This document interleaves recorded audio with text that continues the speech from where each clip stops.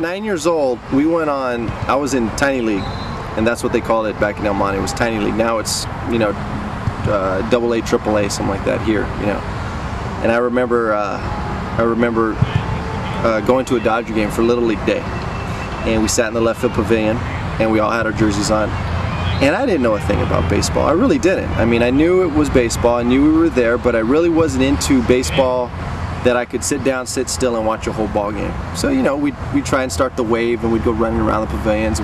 We'd lean over and we'd try and talk to Ron Perinoski in the dugout, and we got a chance in the bullpen right there, and we got a chance to talk to him on a couple of occasions, you know. But I remember Oral Hershiser warming up in the bullpen in 1985, and I was so naive. I was 9 years old. I didn't even know how to say Hershiser. You know, I had to go back to my dad, and my dad's like, "Well, who's warming up, Rube?" And I said, "Some guy, Hirsch." My dad goes, "Oh, Hershiser? Yeah, is that how you, how? No, Hershiser? Oh, Hershey. I didn't know how to say it, and ended up, you know, he turned out to be my favorite Dodger, and I read his, yeah, or Hershiser. That's your favorite? My favorite Dodger, or Hershiser.